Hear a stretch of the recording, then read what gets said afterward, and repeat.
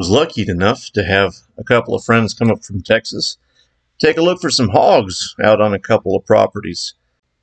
And it was a brutally hot night to share with them. First property, I actually had some corn set out down in the bottom right corner where the star is, but the hogs ended up coming in from behind us. So we packed our gear up and made a long trek through some extremely tall grass. Don't have an exact distance, but once we got to where we were within range to see most of them, we lined up, Ben on the left, Brian on the right, and we started shooting. Wasn't quite sure exactly what we'd hit. Very difficult to tell what's going on over here. That one I know was a hit. You could hear the thump along with this one too. Even though the dirt kicked up, I think it was a pass through from the round coming out of the hog. Scan left, scan right. That's pretty much it. I had to go over one more time though and put one down for the final count. And then we went for a long search. And here's a picture of Brian standing in the grass, waist high, and that's why we had a hard time finding hogs. But we managed to find 5 at least. That's 240-pound sow on the right and 4 more in about the 75-pound range. Next property, we stopped over at another friend's place and took a look around and saw some hogs.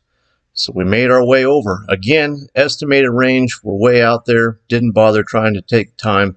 You're going to see some operator error over here with me trying to get everything zoomed in right. I actually attempted to hit the zoom at one point and stopped the recording, which doesn't make for good video, but nothing that I produce makes for good video anyways. So I got Ben on the left, Brian on the right, and we start shooting hogs again. Probably shouldn't have taken that shot, but I did, and I got lucky with it. And now, the first hog that Ben had hit has come on off over to the right-hand side. So Brian took a step back. I took one shot here. I ended up hitting the hog in the rear end, causing her to spin. And I took another shot right here. At this point, I think Brian's starting to cuss me. And in between shooting, I'm apologizing to him because I'm bouncing brass off of his head. It's not a very friendly thing to do. I have one more chance to take a shot, and I'm able to put her down a little over 200 yards.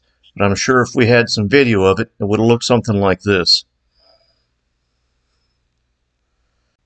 Anyways, we ended up with the first group with a 140-pound sow and 6 small shoats. And then this other 170-pound sow ended up making a little over 200 yards. None of the hits that I had connected very well with her. And off to the third property where we walked all the way around and managed to come across a lone boar in the back corner. Thought he was going to be bigger than this. Thought we were a little further away. We ended up only being 71 yards when I looked it up later on based off the terrain. He was a pretty small boar, but this time I'm on the right, so I'm not hitting anybody with any brass.